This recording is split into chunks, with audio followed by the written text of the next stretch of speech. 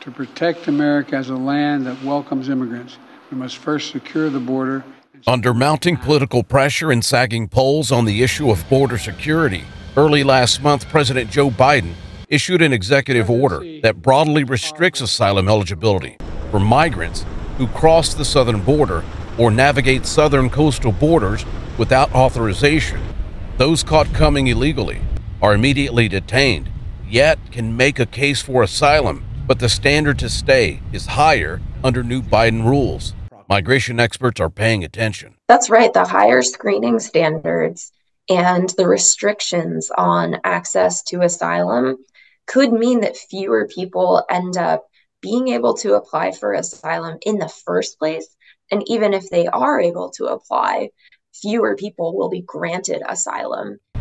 Together with the illegal entry ban and tightened asylum screenings, new rules push to resolve immigration cases quicker through a new recent arrivals docket. The total number of people the Biden administration is sending out of the United States is approaching these historic levels of the Bush and Clinton administrations. With this most recent action, it's really hard to decipher between what Biden just did and what Trump had been trying to do. This is Erin Hughes. Her non-government organization aids asylum seekers stuck in Mexico, waiting for legal permission to enter the U.S. There are hundreds of people that need all of this stuff. Hughes says Biden's new border rules on asylum seekers is leading to an increase of people living in encampments or shelters like these, just south of the U.S. border.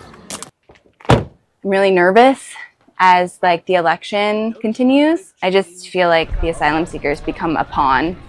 4 weeks after new rules were announced, DHS reported a significant reduction of encounters at the southwest border. Border Patrol's 7-day encounter average decreased more than 40% to under 2,400 encounters per day. From the border, John Salazar, Spectrum News. Thank you for watching our YouTube channel. Let Spectrum News be your resource for balanced, in-depth political coverage, and click the subscribe button right here. You can also download our app or watch us on TV to learn more about the candidates, where they stand on the issues, and more. We'll see you then.